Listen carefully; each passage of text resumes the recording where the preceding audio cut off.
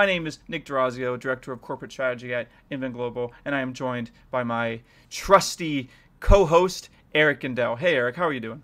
What's up, everybody? How's it going, Nick?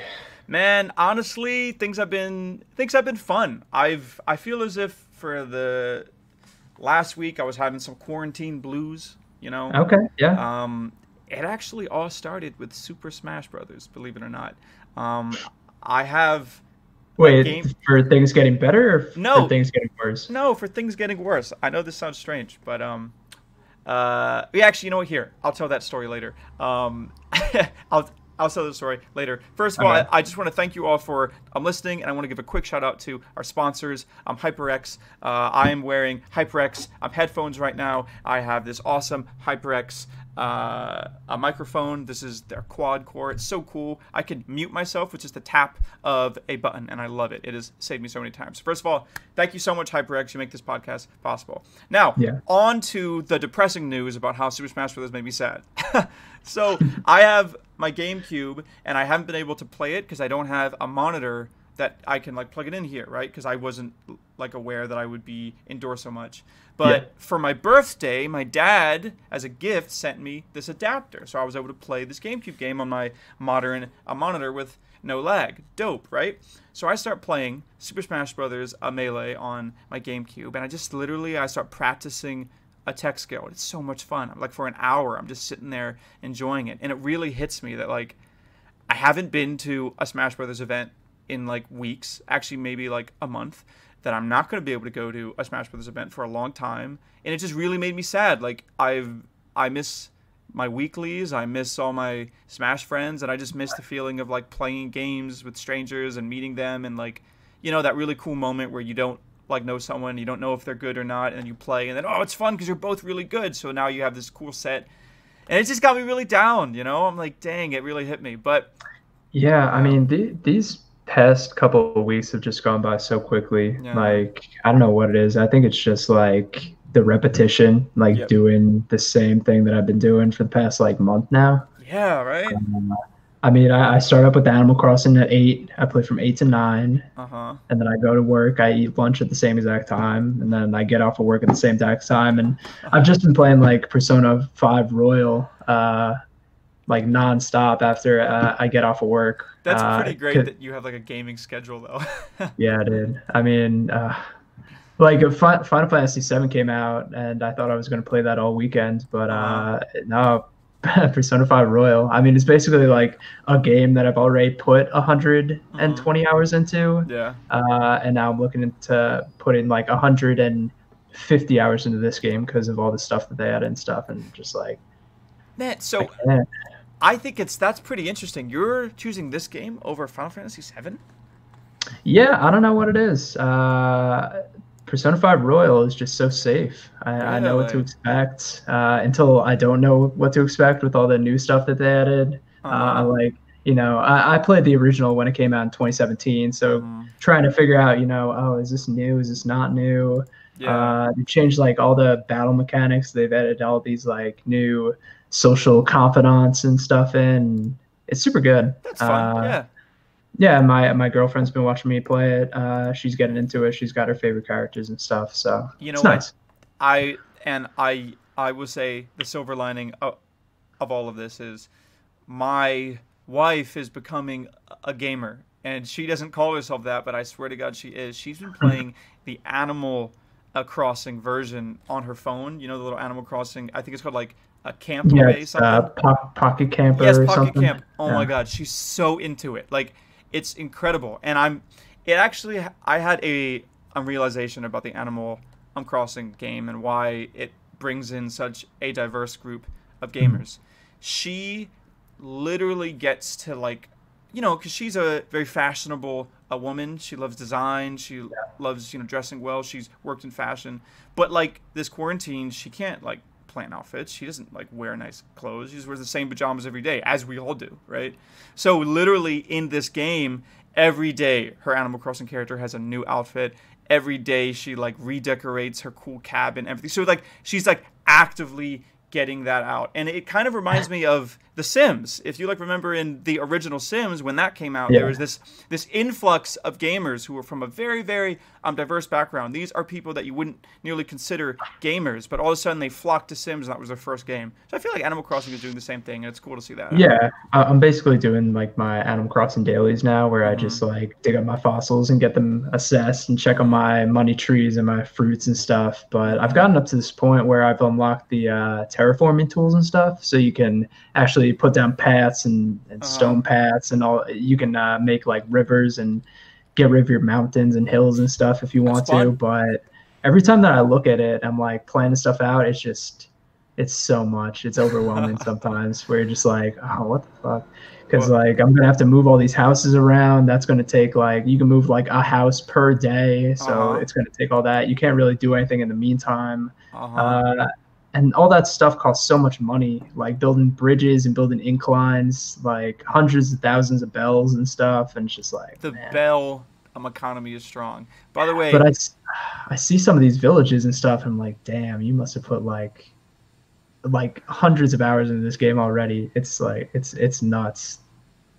Wow. By the way, speaking of nuts, moving on to I guess our first topic of the day. Yeah. And by the way, I absolutely love this headline. Shout outs to blizzardwatch.com. The new hero Overwatch, right? So Echo has come out. She's a cyborg lady. She has some pretty cool emotes, I think. Yeah. I love like the vibe check one where she essentially like scans. It's just cool, right? So like aesthetically, per the usual, Overwatch heroes are dope. Like aesthetically, it's all there, but a lot of people don't like the design. So Eric, have you had a chance to really dive into this hero? I actually haven't, but reading through this article made me want to jump in. I've done it for, I'm not super into Overwatch anymore, but I've at the very least, hopped into training mode just to try everybody out. I don't know. She seems really cool, but also like super broken at the same time. I don't know. I mean, this article is a really good read, actually. They kind of, throw their own 2 cents out there, but, they've been kind of looking into the past couple of heroes that have come out and how they're basically good at everything. Yeah. So if you're good at everything, the character will just like completely kill, which is, it's fun for the pro, scene and everything, but for casuals and everything, it could just kind of be a bit overwhelming. And I think that you really nailed it on the head here.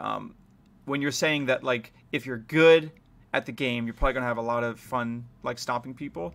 But Overwatch's biggest problem, and still consistently, is when you lose.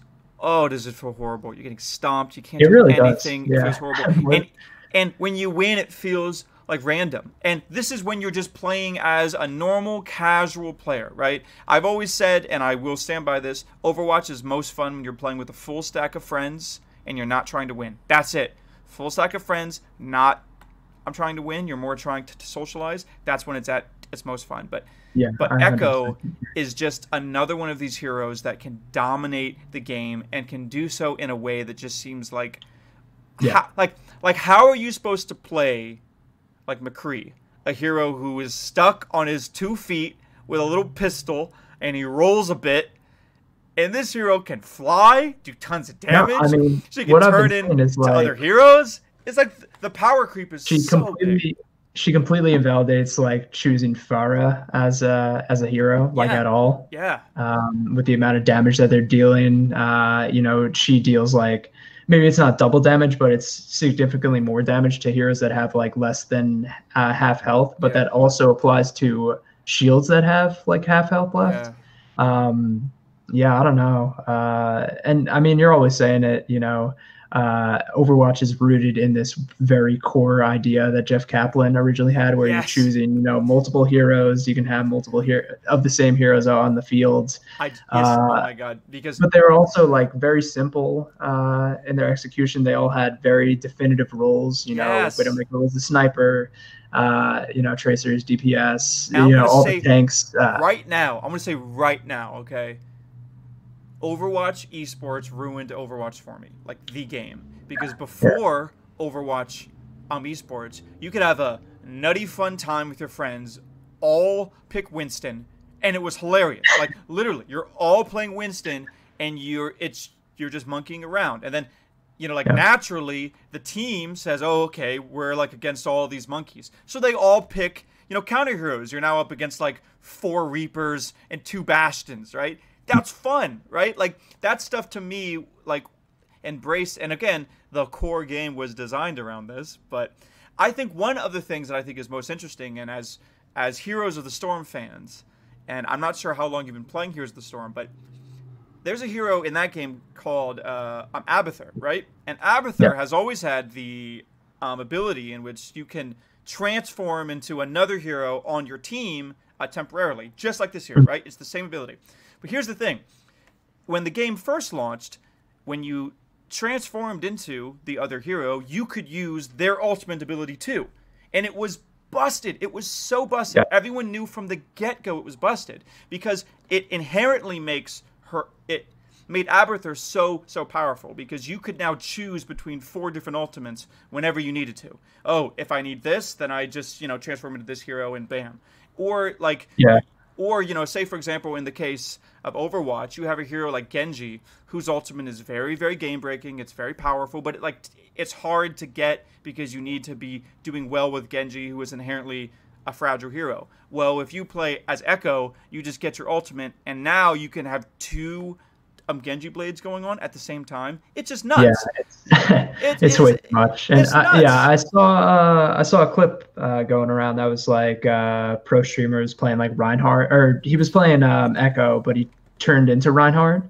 He got his ultimate like 2 times within the charge that copy went through. I was like, jeez. So I think too with Overwatch, and by the way, I can't believe they're up to 32 heroes. I actually thought it was a typo in our show notes when it said 30. Said the 32nd hero. I'm like, oh yeah, I guess there is a lot, because it doesn't like feel like there's 32 heroes. It feels like there's 9 heroes that kill everyone, and then there's like, there's a 22 heroes or 23. Wow, I can't do math. So. That's actually something else that I want to talk about is apparently this is the last character that they're adding into Overwatch 1 until Overwatch 2. Really? You mean Overwatch 2? If you're not seeing if you're not seeing the visual form of this podcast, which you can watch at twitch.tv/Inven Global, or on our YouTube, in which we upload all of the VODs of this, Overwatch heavy quotation marks 2 is the sequel to Overwatch, which I think is essentially a big patch. It's essentially a big patch you're paying for. How much are you going to change? So I was thinking, if that's the case, is Overwatch 2 going to be coming out later this year? Is that? We've got 8 months left in the year, right? Are we going to be going that long without another hero being introduced in the game? Later in the podcast, we're going to be talking about what Riot's doing and their new games, so I hope Blizzard has more things to launch. Just something. I hope it has something. And I think this actually, now that we're talking about Overwatch, and as you guys know, me and Eric work in the esports industry. Inven Global is constantly trying to figure out ways in which we can, bring the best esports content to our audiences, right? In that quest, we often have to assess the health of an esports league, right? We actually used to cover Overwatch all the time. We used to put tons of resources in covering the Overwatch league, and using our own internal just metrics, we were able to see this super spike when Overwatch League Season 1 came out, right? And man, it was great. You would write about Overwatch League, so many views. Oh, it was so easy. It was so great. And it was just steadily in decline, And I've talked to some of my peers for other esports sites and other content creators, especially streamers, and they all say the same thing, right? That Overwatch just stopped being something gamers cared about. And I think with the release of Valorant, I think there's now more than ever, you start understanding Overwatch's problems, because after you play a game like Valorant, you're like, oh, FPS is about aim and positioning and lethality. And I think so many and we've talked about this a lot on the podcast, but it's even more like relevant now because more people are getting drops. By the way, shout outs to Riot. Very, very smart decision to get rid of all of that drama surrounding the drops on Twitch and just decide to say, no, everyone gets a drop, which I think is very, very smart. Yeah. Do you just want to jump into Yes. Stuff? So you know, as we go on, now you can see we're going to be covering some of this Valorant news. They've announced their esports plans, and I think it's the perfect time for it because all of those Overwatch fans who now have drops, it's no longer a closed. I mean, yes, it's closed, but come on, they're giving the like beta keys to everyone. More and more people are playing Valorant, and they're like falling in love with it. Like I see it all over my Twitter. I see it over social media. I just see more and more people falling in love with the character designs of Valorant, and I think too, it's something you can like aspire to. Like people want to get good at a Valorant. And also, maybe this is reading too much into it, but whenever I talk to a friend about Valorant, or, you know, I'm actually planning on playing Valorant later today with an old friend of mine. One of the first things we talked about is like, you know, like how good are you? Or like, you know, like what's your skill level at? Like, you know, like how should we play that? And that's just not what people talk about with like Overwatch anymore. Like I feel as if people really want to get good at Valorant, and I think it's the gameplay 100%. The gameplay just rewards a discipline, and I don't think Overwatch has done for a long time. So, that being said, Eric, Valorant esports, what do you think? I mean, yeah, everything that they kind of laid out is pretty standard fare, I think.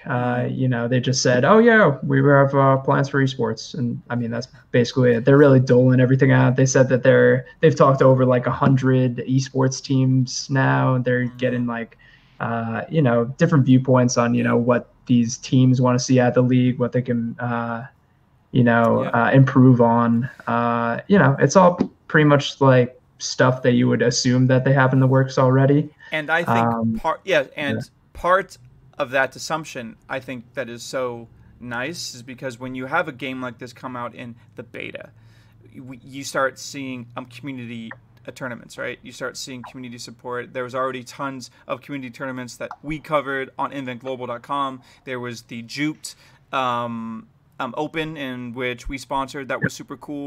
Shout outs to Golden Boy, did a fantastic job casting that. Some really awesome games. And there was also the first ever all-female Valorant Open Cup, which was awesome. Shout outs to Miss Harvey for doing that. You can read about all these stuff on our site. But unlike the Overwatch League, and unlike a Fortnite, Valorant is taking an old school approach to this. In a press release that they sent to Inven Global, and I'm sure every other esports media outlet, they made it very clear that right now all they're trying to do is assist third-party tournament organizers. And I love it. I'm happy to hear that they're not trying to force Valorant to be this esport. They're not trying to be like, yeah, we're going to have $20 million buy-ins and this, and that. We're going to have... I mean, obviously they really can't do that in like COVID-19 situation, but I think it's very, very smart. Eric, what experience do you have in terms of like watching an esport that's a community cup versus one that's maybe more developer centric? Like, is there any one that you prefer? You know, like how do you think this is going to play out for Valorant? I think the community stuff is definitely more entertaining. You know, it's usually kind of run by the fans. Yep. You know, it's run by the community, like the name implies. You know, the bigger stuff is fun. You usually see like the best of the best in there. But yeah, I mean, both have its merits. Personally, I probably enjoy the community stuff a bit better. So. Wow. And you know what? They're also, too, I'm clicking through some of this article now. And first of all, I will agree with you that they're way more entertaining. One of my favorite parts about the Golden Boy cast that I mentioned during the Juke tournament is, you know, he was free to say whatever whatever he wanted to. That's my favorite parts about esports. You know, give casters the like ability to just pop off at hype moments. Like I love that.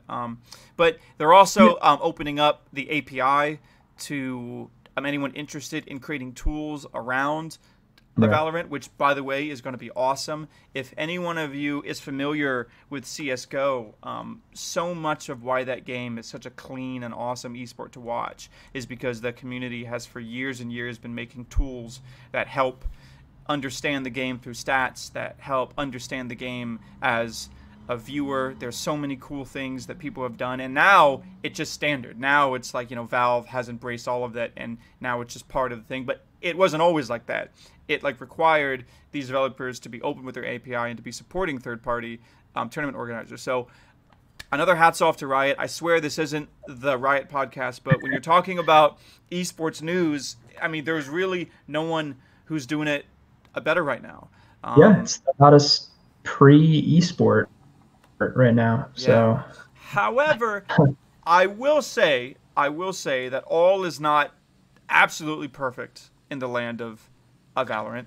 Yeah, so we're like 2 weeks after the launch, right? Yeah. So you've been playing a bit more. What do you think? I have been.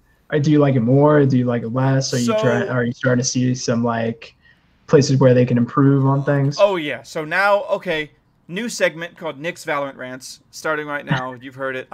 Episode 12 is the birthday of Nick Valorant Rants. Yeah, they really need to get rid of some of the abilities in this game. I quote this often when I'm trying to like talk about why I think purity of vision is so important, but it's a Breaking Bad quote. No half measures, all right? You cannot take half measures when it comes to trying to design a game, because if there's ever something we've learned about the esports titles and the competitive titles that go the distance, I'm talking the games that have 10-year runs, 15-year runs that are still playing now, it's because there is a purity of vision. And I think Valorant is its absolute weakest when you can't tell, is this a tactic-based shooter? Yeah. Or is it a MOBA? I think we talked about it last week, but like I was a bit more, critical about it. You seem to be having a better time than I was, and it came down to, you said that a lot of the abilities, they're not really damage based. It's more about like evasion and helping out your teammates, whether it's like heals or putting down like area. And I take it back. I've learned a bit more about the game. I've played the game a lot more. Actually, I'm trying to find the tweet right now. Let me see if I can find it. It was a Summit1G put it nicely, which, by the way, Summit1G is like obviously a huge voice in gaming. If you don't know, I'm on his Twitter right now. He's like just an absolute monster when it comes to his like engagement. I'm pretty sure he's been like the top Valorant streamer for some time now. But he has some pretty great points about certain heroes. Raze, for one, and I know this is a sentiment. It's practically a meme now that's pretty much shared by everyone. I'm sure Valorant, I'm sure the devs already know that Raze is busted, right? But the rocket. Yes, but here's my issue, right? Like, I'm trying to find this tweet. Yeah. So here is Summit once again, complaining about Raze, complaining about the rockets, all this stuff. But like, here's the thing: the fact that the rockets and all of the explosions were even in the game in the first place, it worries me because it shows that like you're taking half measures. Like, why would you put essentially one-shot kill ultimates? You know how bad it feels to have 3 members of your team get wiped out because a Raze just blind fired a rocket into the hookah lounge area of that one map, which is a very popular place to push in. It's like, all right, I guess we lose. And it's like, because they got so many kills, they now get more points towards their ultimate. It's like nuts. Actually, I'm not exactly sure if it works like that. Someone can maybe correct me. If you get kills with your ultimate, you maybe don't get points towards the next ultimate. But I think that I really, really hope this next patch, and they did say that I believe it's going to be closed soon for like maintenance and for a bunch of like updates. I really, really hope that like this is a very important moment for Valorant's, like, for the community's perception around this game, because the hype is already wearing off. You already have people like Summit1G saying that it's good, but I don't think it'll top CSGO, which is not what they were saying when the game first came out. I will have a little bit of I told you so, because if you read through my tweets, I called that in 2 weeks, all this glowing praise over Valorant maybe is going to be walked back a bit.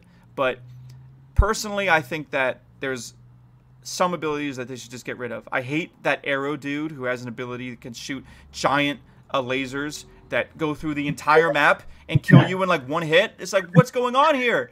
How can you compare that with, you know, someone else's ultimate that, like, for example, I play as Cypher because I think he's fun.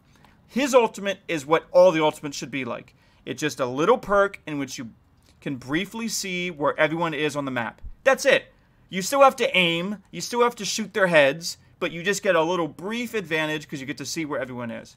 Meanwhile, like, other heroes can just, like, you know, blow you away. So, I don't know. If you disagree, if you think that the reason Valorant's getting so much hype is because it is kind of breaking the rules with CSGO, and it is, you know, like, let me know at Nick D'Orazio 3RD, but I'm pretty fed up with it, and I know a lot of people are too. There's plenty of stuff like in the game that people are kind of picking apart. You know, obviously closed beta, they're going to be making changes and stuff based off of all this feedback. But aside from that, I mean, have you heard of all this like anti-cheat like program stuff that they're running in the background? Yeah, so that too. Here it is. So this is an interesting thing. Riot. So this is an article by Kotaku. So shout out to them for this. But there was also tons of, you know, murmurs about it on social media. There's also a really great YouTube video, and the guy like explained the whole thing. But Riot is very, very confident in its anti-cheat, right? If anything, that was one of the big things that it led with when it was in its big PR thing and when they first announced the game. So for those who aren't familiar, CSGO is filled with cheaters, like filled with cheaters. There's so many hacks for CSGO. And, you know, that's because the game's been around for so long and because it's pretty easy to cheat in CSGO because the balance is so fine-tuned. If you get even the slightest advantage, the whole game is, you know, thrown away. If I even can see where you are a little bit, then there you go. I can rise up the ranks. And because there's so much money in the esports scene, sometimes very, very gifted players feel the need to, okay, well, what if I just cheat a little bit to grind through? There's a whole... So obviously Riot wants to, you know, squash that before it's a major problem, but I feel like they've kind of gone overboard with the stuff that they've been implementing here. Where and this quote... This quote, I think, sums it up. This is one of the Redditors who said, "You have a piece of software that cannot be turned off, runs with elevated privileges nonstop on your system. That is the anti-cheat." Other words, it's a rootkit. You can do a Google search for that. I know that I had to. But essentially, the only way in which Riot can ensure that no one is cheating is that whenever you download the game, that's also what you're downloading. Now, Eric, before we get into like the nitty gritty, I like the nitty ditty Kong details about this, the big Donkey Kong details. What do you know about rootkits and hacking and all this? Not a whole lot. Okay. So I'll be the expert here because I watched a YouTube video. All right. So you've heard it here first. Inven Global is your #1 source for experts after watching one YouTube video. So from my understanding, the reason why this is so dangerous is because this rootkit has access to some pretty core and very important things about your PC. And while yes, it's not like Riot isn't trying to hack you. If you install this rootkit and you trust Riot, well, that's fine. Nothing bad is going to happen. But here's the thing. What happens if some hacker or if someone finds a way to compromise it, right? What happens if someone finds a way to compromise this rootkit? And I'm talking all the way to like the level of, who knows, maybe someone infiltrates Riot's headquarters and finds a job, but it's this super deep operation in which it's like this like sleeper agent who's, you know, finds a job and he's in there for years. And then he finally gets on the team in which he's the person, you know, like he or she is the one that is writing the code for like the next patch. And, you know, there you go. They like hit, you know, they hit enter, the patch goes live, and then bam, you update your like a Valorant game, and all of a sudden that rootkit that has so much control, so much permission, so much authority is now something that's dangerous. Like that now exists. You are 100% without fail by playing Valorant, you are exposing yourself to risk. Now, it's a risk that isn't present yet, and it's a risk that a lot of people are poo-pooing. But like, I don't know. Maybe I don't want to do that. And so I don't know. I think it's like it's basically like Riot saying, you know, trust us. We've tested this thing. It's impenetrable. But I mean, of course they would say that. Yeah, right. And I think it's also ridiculous that like this one game, you know, it doesn't matter how casual or hardcore you are. It's just going to have so much control over your computer regardless.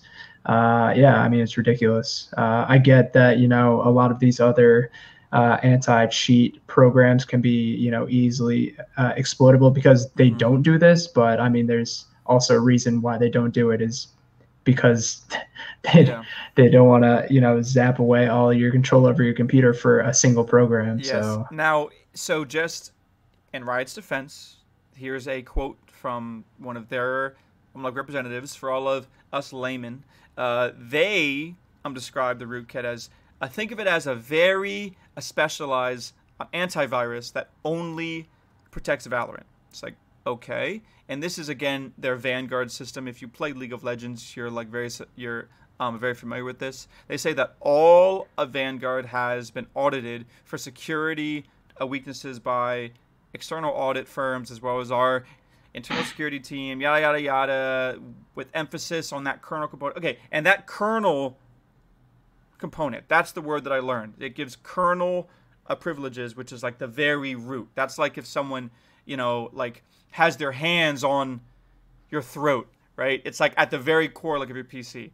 Personally, I think I think this was very misleading. I think they knew people would be like up in arms about this. When they had their big release, when they had their big PR thing, they didn't mention this. And I think the reality is 90% of people who install Valorant will never read this article. They will never even understand why this is an issue. So all they're going to know is that there's less cheaters in Valorant than there is in other games. And that is going to become the narrative. So I think to kind of end the topic, it really seems to me like an ends justifies the means type thing, right? Because yes, the means is I think there's going to be a lot less hackers in Valorant, but I've actually even read that there's already hackers. I've already read that there might be less hackers, but there's still going to be hackers. So yes, and there's still ways in which you can cheat. So, you know, I know that FPS games are like notoriously hard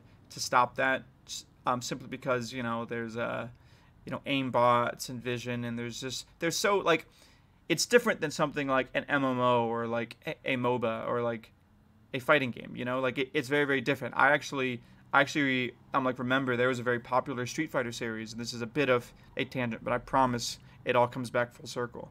There is a Street Fighter series in which this guy would program a bot to essentially play Street Fighter matches. But the thing is, like, with the press of a button, it would execute like the hardest combos to do in the game. So it became this extremely hard like thing to beat because it would play extremely defensively, and the moment it would touch you, you get max damage combos, right? But even then, people were beating it. Even then, you know, like pro players were beating it. So it's like, it's so much harder to cheat in those type of games because it's like, all right, even if you do max damage, I'll still be able to beat you. But in like FPS games, if you have aimbot, it's just a headshot. You're dead. There's nothing you can do. If there's someone who has the ability to, with the press of a button, find where your head is and then have their, you know, there's really nothing you can do. So I think that's why cheating has always been more important in FPS games. And, you know, I think only time will tell.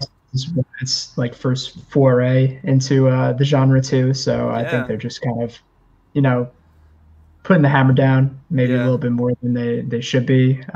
They just want to be safe about it, I guess. So well, you know, we'll update you on this as someone who admittedly is not a programmer or is not a hacker, and who has someone who has been doxxed by E3, and they said that their security was great. They said that, oh, it's super, super safe. I've gotten a little paranoid about these big companies saying that my data is safe because, you know, like routinely it's not. So you think Riot has all of our login information on like an Excel sheet that has like Google Share open? I know, right? Oh my God, laughable. So Eric is actually mentioning to how bad E3 security was, it was literally that. And not only was this Google Doc just like available, you could find it just by typing in a URL. Like on the E3 site, you just type in a certain URL, and there's my address. There's your boy's address and my phone number and my email.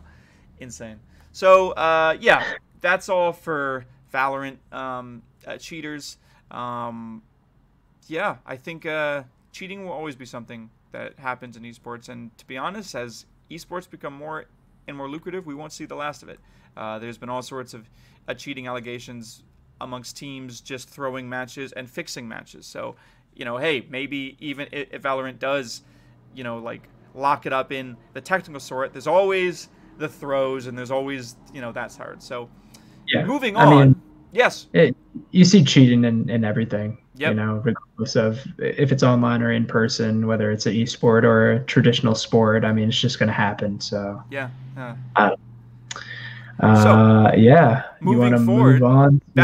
So there's more Riot news, and this is actually, I think, pretty exciting. So this is the roadmap. This is so this not a gamer.net article that we're saying says leak Riot release, but this isn't a leak. This is like something that like Riot like openly shares. Just by the way, I first saw a Riot employee on LinkedIn share this, so it's like, yeah, this isn't a leak. So come on, not a gamer. I saw the headline. I was like, I don't know. I feel like most of this information is already out there. I just glanced at this image the first time. It's like, oh, they have like concrete dates for all these titles, but they're all like, yeah, they're just announced, like, people, it's coming eventually. So, I mean, the only thing that really, strikes me as different is the League of Legends World Rift is apparently coming out sometime this year. So, Wild Rift, sorry. Yeah, and honestly, I think part of why I wanted to talk about this is this really, really like underlines how much Riot is like lapping a Blizzard. Like if this was a race, Riot is not only ahead by 2 laps, but they're waving at the crowd while making fun of Blizzard. Like the fact that they're releasing so many things, and there's such a wide variety. You have this esports manager, which, by the way, sounds hilariously fun. It's like a weird like resource management game. If you've ever played these type of games, I actually have really fun. I forgot the name of it, but there was this like boxing like manager game I used to play when I was a kid, and you could like raise this boxer and you'd have to like manage him and you'd have to plan his like when his fight dates are. So I had tons fun with that, and I feel like if you're into those resource management type games, you're probably gonna have a lot of fun playing LoL Esports Manager. Like you can just pretend those soccer management games have like hundreds of thousands of players still. Yeah. Like, it's just an itch that you kind of want to scratch. If you don't want to play like the actual sports game of it, and you want to be more of the sim creator behind the scenes. Yeah. I think that. So part of why I think this is important in terms of like esports industry stuff is I think Riot has seen the biggest advantage that Blizzard has always had, right? And that big advantage is they have this core audience that is absolutely in love with their IP, right? This is a core audience who loves grunts and orcs, and they love night elves, and they love the World of Warcraft universe. They love StarCraft. So it almost doesn't matter what Blizzard put out, because there's that core audience that will always buy it and will always love it. And I feel as if this is exactly what we're seeing here. You have this core League of Legends fan base, right?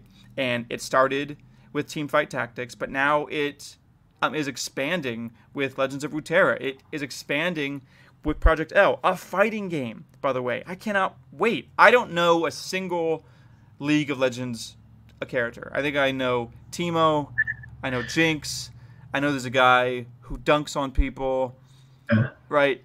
So, again, I'm a fake esports boy.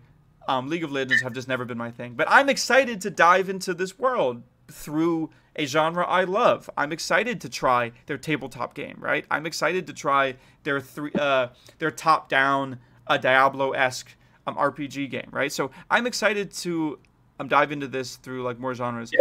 Eric, I mean, that's what they're banking on. I mean, just putting out games in every genre you could think of. They're really banking on you to, see these characters, learn to like these characters, familiarize yourself with these characters, and then be like, oh, I love this character. Let's check out the other games that have them in. So Eric, what games are you like? What genre are you most interested in? Because I'm pretty sure you're not a try out the fighting game. Yeah. I know I'm not like a huge fighting game head or anything, but I really liked what was that game that they're basically basing this also off of? Rising Thunder? Is that yes, Rising Thunder. And it basically had like Super Smash Brothers inputs with all your specials on like cooldowns and stuff. Yes, that kind of seems like more my speed. So have you ever played Grand Blue Fantasy? That's the yeah. So it's the same style, and I personally it's funny. I was actually just having a conversation with my friend about this. He asked me a very loaded question. He was like, Nick, this was via text. He was like, Nick, what would you say is the most popular fighting game of all time? Right? And I'm like, well, okay. I was kind of like doing the math in my head. This. It's probably got to be Street Fighter 2, right? Like Street Fighter 2, there's more arcade cabinets that are still like operational of Street Fighter 2 than like any other game, simply because of how massive it was in the 90s. Almost everyone who loves fighting games has either gotten their start in Street Fighter 2, or at least, like people my age, right? And then he started asking, okay, so what is the difference between Street Fighter 2 controls and Super Smash Bros. Controls? He says, which one is like the best, and do you think that like Mortal Kombat controls, like he was just asking me all of these questions about, because he's trying to work on a game design. So he was asking me like, which do you think is the most successful and why? And I think this directly ties into why we see such success with Dragon Ball Z Fighters. We've seen a rising success with Grand Blue, and I predict that Project L is going to be what World of Warcraft did to MMOs, to the fighting game genre. There is going to be an entire group of PC gamers who have never thought they could play a fighting game because they don't know how to do a Shoryuken, they don't know how to do a Hadouken, they don't know how to do all those inputs. They play Smash Brothers casually because every gamer plays Smash Brothers casually. But the reason every gamer plays Smash Brothers casually is because of that control scheme: up B, down B, left B, and B. Right? That's what you're going to be able to do in Project L. So I absolutely can't wait. Eric, I know you're a smasher of yourself. Have you dabbled in any other fighting games, or is Smash really your main one? Dragon Ball Fighters, I was convinced for the longest time that was going to be the one that I would put like all my time into. Yeah. I mean, aside from just being a big Dragon Ball Z fan, I thought what they chose to do with that game made it super accessible. Yeah. It's a thing where you can either just kind of mash the button for a weak combo, or you can put in all the directionals and time it out and get more damage off of it. Yeah. It was cool. I did the whole story mode. I was going into training modes and doing that, and it's just as soon as I went online, I was just getting bodied. Yeah. Bodied. I mean, that'll do it. That'll happen to everyone. Yeah, and even playing against my friends that played like Guilty Gear and all those games, I was just not keeping up. So movement. I guarantee your movement wasn't there. I bet. Your combo game was probably good, but it's the movement that separates. It's just like when you spend so much time in training with like these characters that you just have stand there or like jump up or like throw out a punch every so often, you get into this rhythm where you're like, oh, this combo is ridiculous. I can just like do this every time. But then as soon as the pressure's on, slightly out of like your range or something, the whole thing is like completely thrown out of whack. So this is a friendly PSA for anyone who wants to get good at fighting games. Just play against the computer. The AI have gotten so good in fighting games that I guarantee if you ramp up the difficulty at the hardest, you're going to get stomped, but you're going to learn a lot. If you can beat, like, that should be your test. Can you beat the AI at the very, very hardest difficulty? If not, you probably should stay away from online because you're going to get destroyed. But that being said, there's also things I'm excited about other than the fighting game. For one, they're having this like cinematic, this movie called Arcane. I don't know like if this is a feature length movie. I just saw the like trailer for it and I was super hyped. Like, you know, I think a lot of gamers have been saying, like, one of the most common things every time there's this amazing a cinematic, be it World of Warcraft or Halo or Doom, right? Some of these really, really iconic cinematics that just make everyone says, man, you know how cool it would be if there was an entire movie that looked like this? Or you know how cool it would be if there was an entire, right? I think that's what Arcane is going to be. It's going to be like a video game world that I think really, really nails the like aesthetic and really, really looks beautiful. So I'm excited about that. Yeah, I'm surprised Blizzard hasn't jumped on that already. Well, who knows? Maybe they are. They had that World of Warcraft movie or something, but okay, I'm talking about like those Overwatch cinematics, just like, you know, make an hour-long special or like hour and a half. It doesn't have to come out in theaters or something. I will defend the World of Warcraft movie until I die, because not only was the movie like, listen, if you love WoW, and are you really trying to say you didn't have fun to watch that movie? I've had this debate with so many salty Blizzard fans who were like what were you expecting? It's a movie. They were like expecting it to be this grand fantasy where every single one of their favorite characters, like, come on, man, it's a movie. I think it did great, made tons of money in China, but you know, yeah, it's a great movie. It could have been cool. By the way, speaking of things that are beautiful and cool, the Final Fantasy VII Remake. Can we please have some time to talk about this game? Yeah, sure. So, here. Have you played any of it? Let me see if I can put it up there. So, I have actually, let me just get up an image so I can just show you guys how beautiful this is. Oh, look at this beautiful man cloud. Wow. The Hollywood. The anime boy, yeah. The Hollywood reporter is writing about Final Fantasy VII. That's how. So I have watched this game now twice, full playthroughs. Really? Yes. This game is absolutely beautiful. So I guess I love speedrunning. I'm a huge fan of like speedrunning the Final Fantasy games. The first time I watched it, I watched my favorite speedrunner. Shout out to Caleb Hart, the guys at Final Fantasy VII speedrun. God, like he has been speedrunning Final Fantasy VII, the original, forever. So I watched him just play through the whole thing blind. It was like, you know, 30 hours of Twitch VODs that was just constant autoplay as I wrote and worked. Beautiful game. I feel as if I've like played it through watching him, right? So amazing. The cinematics, everything, absolutely gorgeous. And I can't believe this is just the first one. I think that this game has officially set the bar for every single remake, for every single remaster. And I don't know, Eric, have you had a chance to see it? Have you ever had a chance to see this game? Yeah, I'm like 2 chapters in. Yeah, it's good. I'm digging it a lot. So what mode do you play on?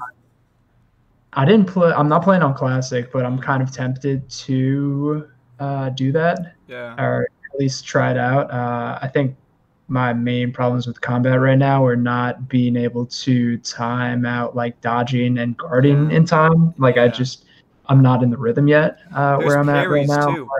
Or I'm just like button mashing too much where it's like putting in too much commands that stack on top of each other to a point when I go to dodge or block, it's just not reading it in time, or I don't know what it is, but I got to figure it out. But see, yeah, it's cool. Yeah, and I just think that like a part of me wants to immediately compare this to the Warcraft 3 Reforged remaster.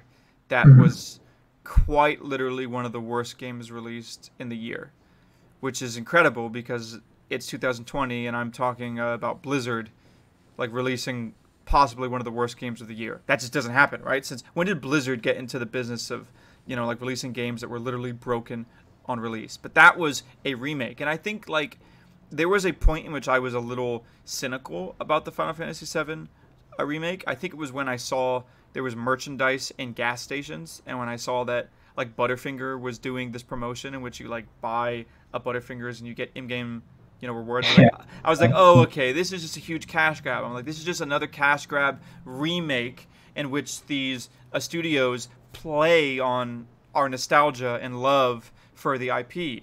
But no, man, I mean, I don't want to be a fanboy, but I think Final Fantasy VII is a work of art, man.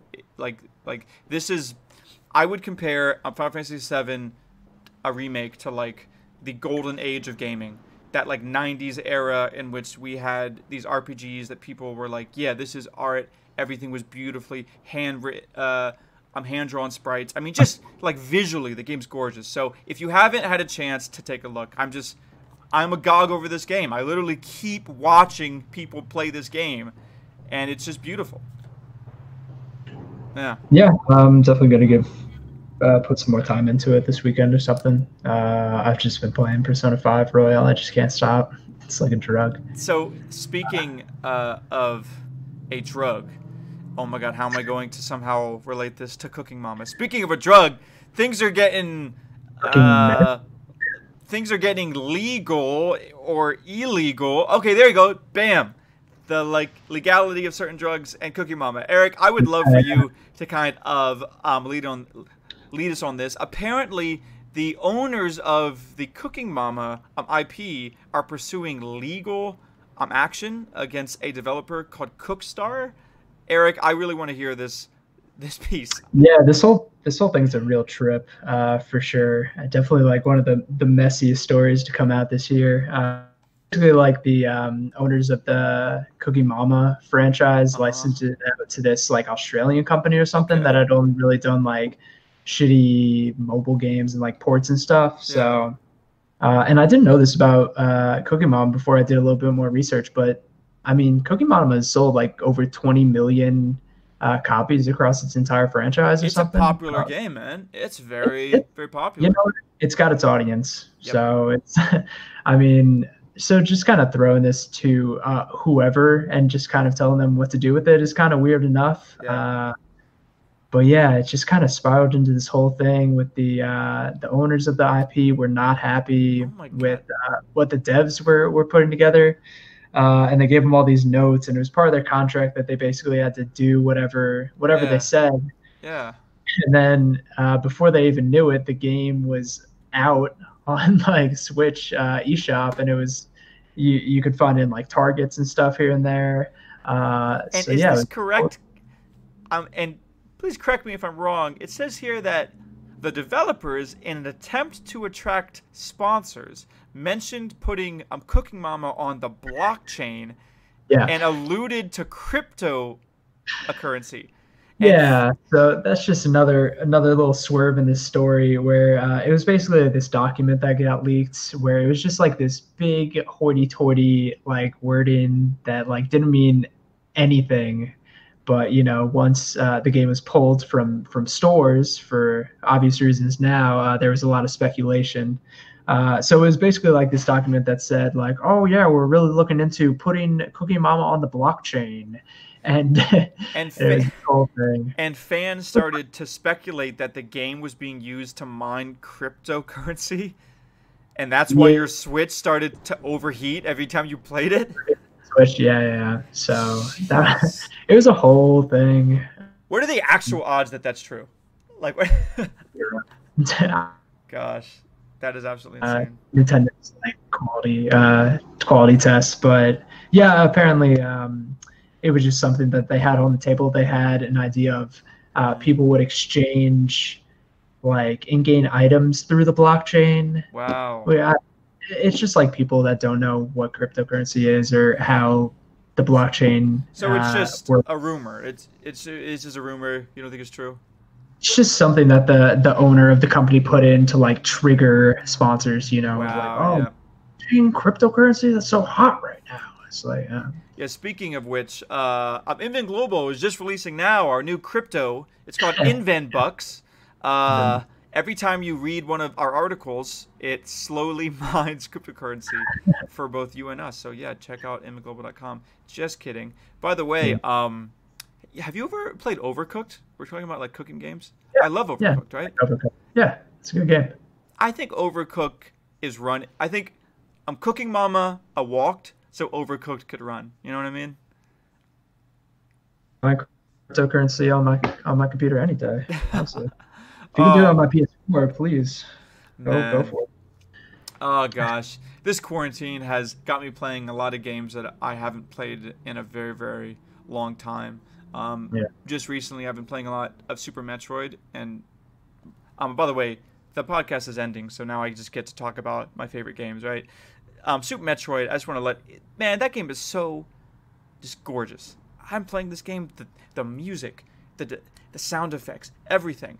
Have you if you have it, or if you haven't, just do a YouTube search for, just look up a Super Metroid and just watch the opening scene. I feel as if the fact that they were doing this back in what, like 1994, like who was making a game this like cinematic? It's like the tone, the atmosphere. It's so good. Have you ever played Super Metroid? I started it up, but I never actually finished it. You don't have a 3DS or anything, right? No, I have a SNES Mini, which well, actually, it's funny. All of my consoles are trapped back home in Arizona.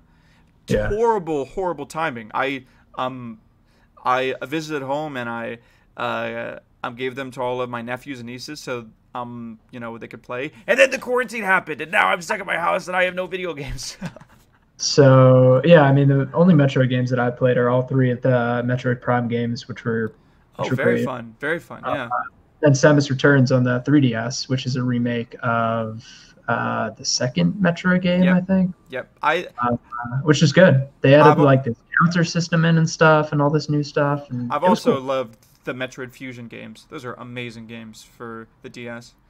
Anyways, Eric, what games are you going to play next week? What are you, as a gamer, you can take off your business manager hat. What are you going to be doing next week in terms of gaming? Persona 5 Royal, probably. I just found out that if you play darts, you can increase your baton passes with party members, and it is like on my fucking mind. Really? Let me tell you. Yeah, it's crazy. I don't know what a baton pass is, but it sounds great. It's cool. You play darts with your cat if you want to. Very cool. You got your cat in the bag and throws darts. Yeah. What about honestly, I've been having a lot of fun playing Hearthstone Battlegrounds, only because it's the Hearthstone Battlegrounds is the ultimate game to play when you're watching something on Netflix. It's the ultimate game. I've been watching a Castlevania, the Netflix series, all over again because there's a new season that came out. I haven't watched it yet, so I figured in order to watch the new season, I would just rewatch it. And I'm just sitting there playing Battlegrounds, and I am good at Battlegrounds. Let me tell you, your boy gets first often. So I've been playing a lot of Hearthstone Battlegrounds and watching Castlevania, so that's fun. And also, I went out on auto chess on like a pretty hot streak. I was like to a point where I was like never going to do that again. Where I came in first like 3 times after not playing for like 3 months or something. I was like, speaking of auto chess, this is a last minute shout out. Adrodo Studios? Yeah. So not many people know this, but the original creators of the auto battle genre from auto chess was just a mod for Dota 2. They're like back in the game. I just recently got a press release from them, and they're like, hey, listen, we've been radio silent for like a while, but Drodo's back. The original auto chess is back. They're like planning new content, new patches. So hey, man, I'm good on you. Keep fighting, Drodo Studios. I tried all those auto chesses from Dota Underlords to Teamfight Tactics, and I don't know. I don't know if it was like because it was the first one that I played, but auto chess was like the one that I wanted to put my time into. So I'm going to do a shameless plug. You can check out, and you can see on the screen here, I have been recording esports lectures every Tuesday. So I know that you come to this podcast because you love to hear me talk. Well, guess what? You can literally hear me talk even more. I have lectured how to become an esports journalist. I've lectured about the difference between good esports content and bad esports content. And I believe the other lecture I gave was about... what was it? Oh, yes. It was about creating an authentic presence as an esports content creator. So if you've ever wanted to start your own stuff, if you've ever wanted to start your own content, please, please, please give these things a listen. You can also check out other episodes of our podcast on our Inven Global YouTube channel. And if you really want to go on a time warp, you can listen on our SoundCloud and listen to podcast episodes before the world went in lockdown. It's crazy. Me and Eric are like talking about plans for like the weekend, and we're like, yo, see you later, because we were going to see each other later. Now it's like, yeah, it's crazy. I know, right? Man, I used to go to meetings. I used to drive and go to meetings, but I was thinking about that today. I was like, man, good times. I mean, I don't miss it. I don't miss traffic. I will say that. Oh, okay. Last thing. I have noticed an influx of street racers. There are street racers in LA. There is some serious Fast and the Furious stuff going on.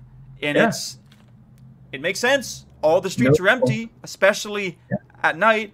And I hear these guys vrooming constantly. So, I mean, shout outs to Fast and the Furious. Shout out to Tokyo Drift. You know, it's cool. I hope someone makes a movie about it one day, right?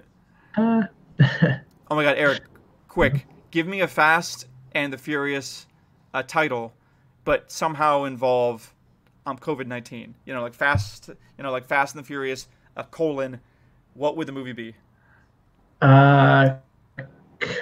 It's got to be the fifth, because COVID. You got that V in it. Okay. COVID.